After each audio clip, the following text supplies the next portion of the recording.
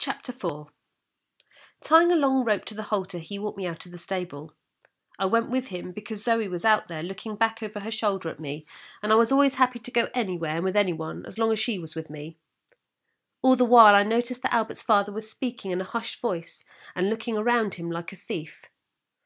He must have known that I would follow old Zoe, for he roped me up to her saddle and led us both quietly out over the yard, down the track and over the bridge.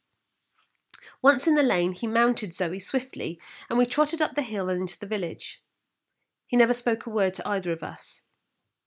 I knew the road well enough, of course, for I had been there often enough with Albert, and indeed I loved going there, because there were always other horses to meet and people to see. It was in the village, only a short time before, that I had met my first motor car outside the post office, and had stiffened with fear as it rattled past, but I had stood steady, and I remember that Albert had made a great fuss of me after that. But now, as we neared the village, I could see that several motor cars were parked up around the green, and there was a greater gathering of men and horses than I had ever seen. Excited as I was, I remember that a sense of deep apprehension came over me as we trotted up to the village. There were men in khaki uniforms everywhere, and then, as Albert's father dismounted and led us up past the church towards the green, a military band struck up a rousing, pounding march.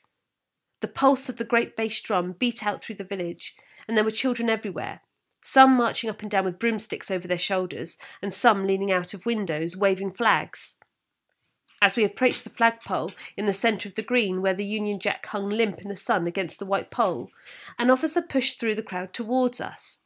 He was tall and elegant in his jodhpurs, and Sam brown belt, with a silver sword at his side.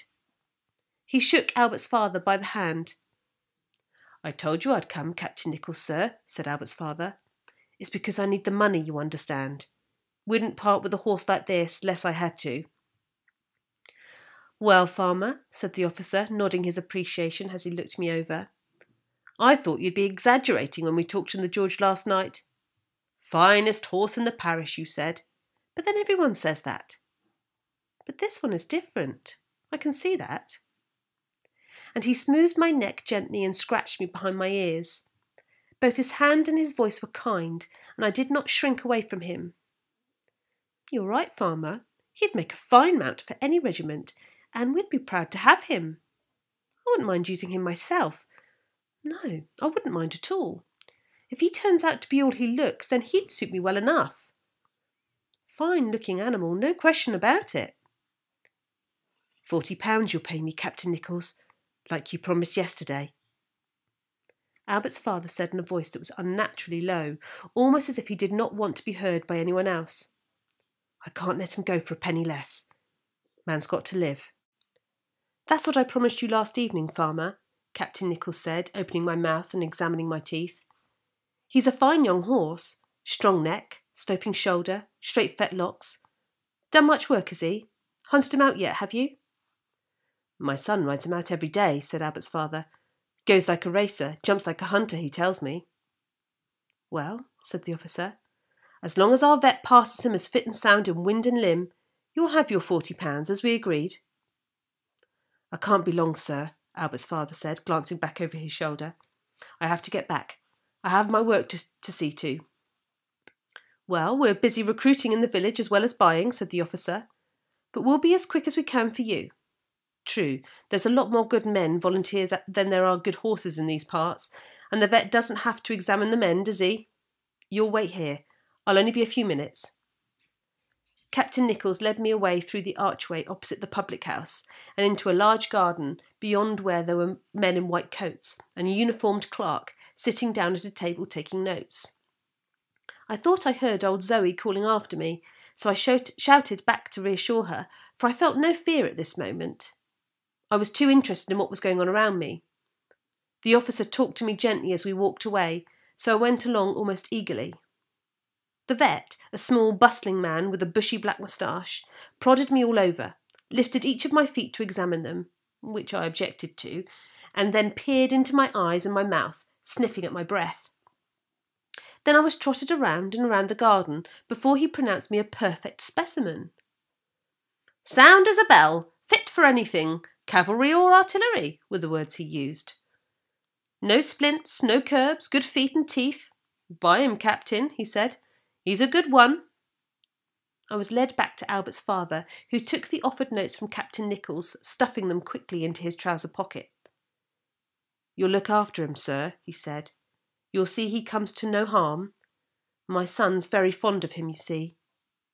He reached out and brushed my nose with his hand. There were tears filling his eyes. At that moment he became almost a likeable man for me. "You'll be all right, son," he whispered to me. "You won't understand, and neither will Albert, but unless I sell you, I can't keep up with the mortgage, and we'll lose the farm.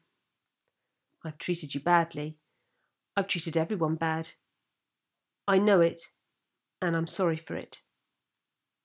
As he walked away from me, leading Zoe behind him, his head was lowered, and he looked suddenly a shrunken man. It was then that I fully realised I was being abandoned, and I began to neigh, a high-pitched cry of pain and anxiety that shrieked out through the village. Even old Zoe, obedient and placid as she always was, stopped and would not be moved on, no matter how hard Albert's father pulled her. She turned, tossed up her head and shouted her farewell, but her cries became weaker, and she was finally dragged away and out of my sight. Kind hands tried to contain me and to console me, but I was unconsolable. I had just about given up all hope when I saw my Albert running up towards me through the crowd, his face red with exertion. The band had stopped playing, and the entire village looked on as he came up to me and put his arms around my neck. "He's sold him, hasn't he?" he said quietly, looking up to Captain Nichols, who was holding me. "Joey is my horse. He's my horse, and he always will be, no matter who buys him. I can't stop my father from selling him, but if Joey goes with you, I go. I want to join up and stay with him." "You've the right spirit for a soldier, young man," said the officer, taking off his peaked cap and wiping his brow with the back of his hand. He had black curly hair and a kind, open look on his face. "You've the spirit, but you haven't the years. You're too young, and you know it. 17's the youngest we take. Come back in a year or so, and then we'll see." "I look 17, Albert said, almost pleading.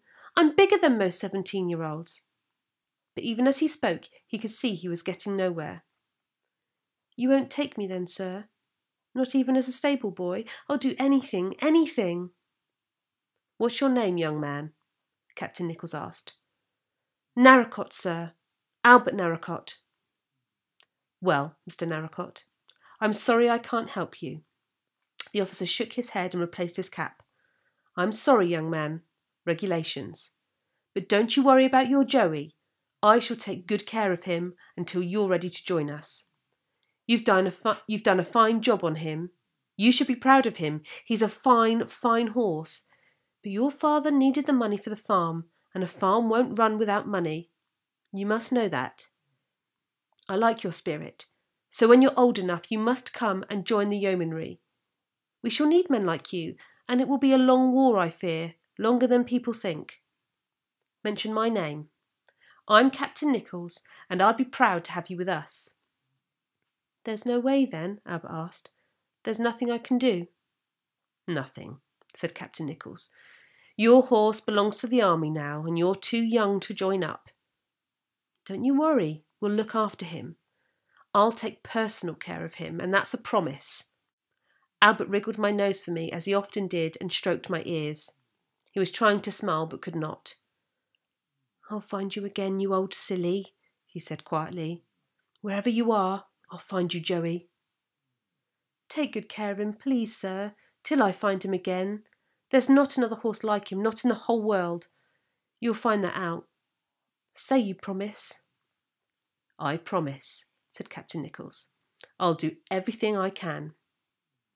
And Albert turned and went away through the crowd until I could see him no more.